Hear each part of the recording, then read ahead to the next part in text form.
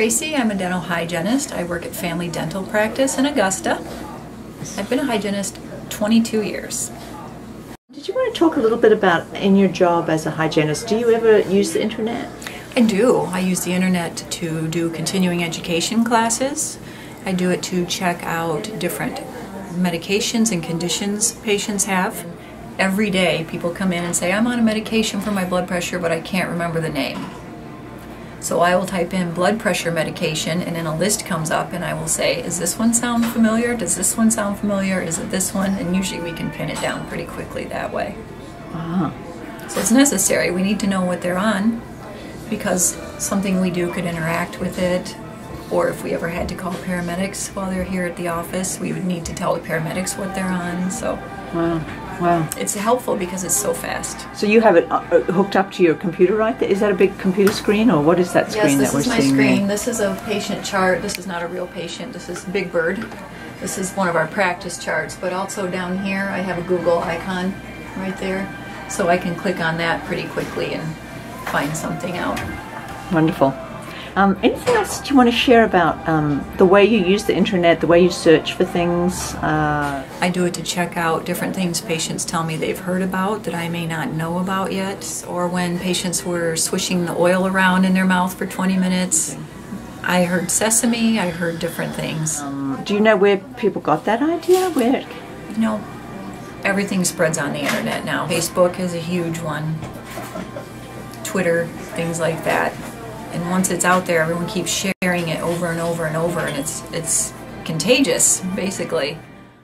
So then how did you go online and approach that? Now you're thinking, is this true or not? What did you do? Usually I hit Google, and then I look for trusted sources. It's important to make sure that you have just not any person out there saying something, but that there's studies that back things up, especially if they can be double-blind studies, and that it's from a creditable source like the American Dental Association or things like that. So how do you tell if something if it's a source? How do you tell if it's reliable or not? In general, you know, national associations are usually pretty good. If it's one I don't recognize, I have a tendency to really question and try and look at their credentials and what else have they had a part in before I trust that. So how might that look like when you say their credentials? What would you do to find out their credentials? Well, I would go to their website and go to the About. Usually the About, there's usually a button that says About Us. You know, the American Dental Association is the American Dental Association. They're the overseeing body for everyone, so that it's usually a pretty trusted source. But someone else just writing because they're a dentist may not be the most trusted source. They don't have access to every study out there.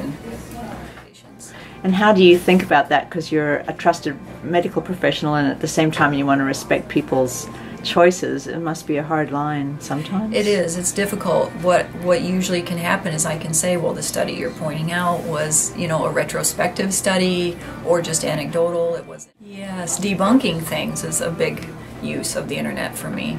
If I see something that says fluoride's going to kill you, and see where that originated.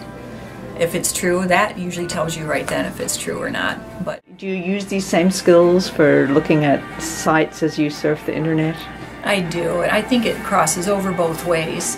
When I was in college, the internet was barely in use. I graduated in 1994, and I can remember having to go to the library and look things up, and we had an assignment to find creditable sources. We had to write a 10-page paper, and it was torture at that time. We had dial-up internet, and now it's just so quick and easy.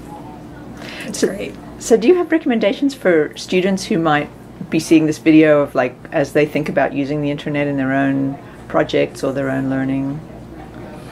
I would say just always make sure that it's a good source. Truthful, unbiased.